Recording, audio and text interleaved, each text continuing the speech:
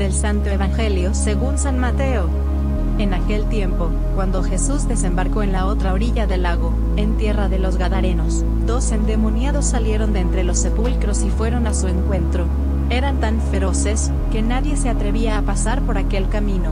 Los endemoniados le gritaron a Jesús: ¿Qué quieres de nosotros, Hijo de Dios? ¿Acaso has venido hasta aquí para atormentarnos antes del tiempo señalado? No lejos de ahí había una numerosa piara de cerdos que estaban comiendo. Los demonios le suplicaron a Jesús: si vienes a echarnos fuera, mándanos entrar en esos cerdos. Él les respondió: está bien. Entonces los demonios salieron de los hombres, se metieron en los cerdos y toda la piara se precipitó en el lago por un despeñadero y los cerdos se ahogaron. Los que cuidaban los cerdos huyeron hacia la ciudad a dar parte de todos aquellos acontecimientos y de lo sucedido a los endemoniados.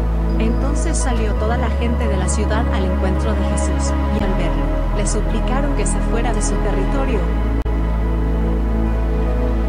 3 puntos importantes de este evangelio.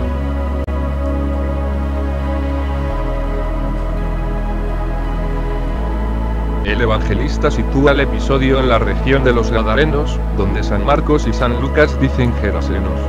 Las 2 denominaciones serían posibles, pues Gerasa está a unos 50 kilómetros al este del lago y Gadara a unos 20 kilómetros. Con todo, lo importante del pasaje es que muestra cómo la potestad de Jesús se extiende también a tierras de paganos y alcanza a los demonios y a las fuerzas diabólicas que habitan en estas tierras.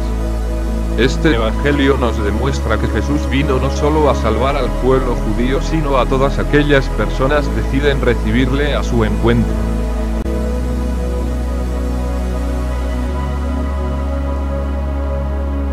Los demonios se dirigen a Jesús con una expresión curiosa: ¿has venido aquí antes de tiempo para atormentarnos? Con esa frase se hace patente una concepción de la época, según la cual a los demonios se les había concedido un tiempo antes de la victoria final de Dios. Este exorcismo enseña que Jesús anticipa la victoria final. Además, los judíos consideraban a los cerdos animales impuros, por tanto, la presencia de estos animales evidencia que este pasaje ocurre en tierras de gentiles, por lo que, la curación del poseso y la muerte de los cerdos expresan la victoria completa de Jesús sobre el demonio en todos los confines del orbe. Particularmente en la expulsión de los demonios y la pérdida de la manada de cerdos, los habitantes que escucharon sobre estos eventos se llenaron de temor y se limitaron a ver la pérdida de su ganado en vez de ver el milagro en las personas posesas. La actitud negativa de los habitantes de la ciudad nos advierte, por contraste, que el encuentro con Cristo exige subordinar los planes personales a los divinos. Una actitud egoísta y materialista cierra el horizonte de los bienes eternos y nos pone en peligro de expulsar a Dios de nuestra vida.